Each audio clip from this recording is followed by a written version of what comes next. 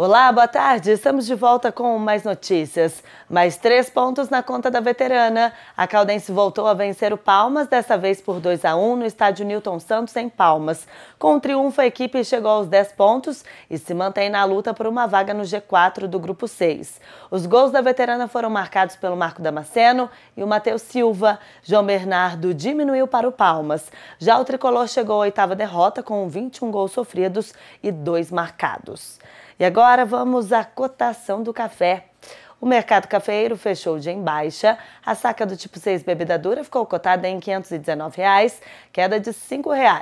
Já no mercado futuro com vencimento em dezembro, a saca de 60 quilos fechou o dia em baixa, cotada em $112 e 35 centavos de dólar, com variação negativa de 0,35.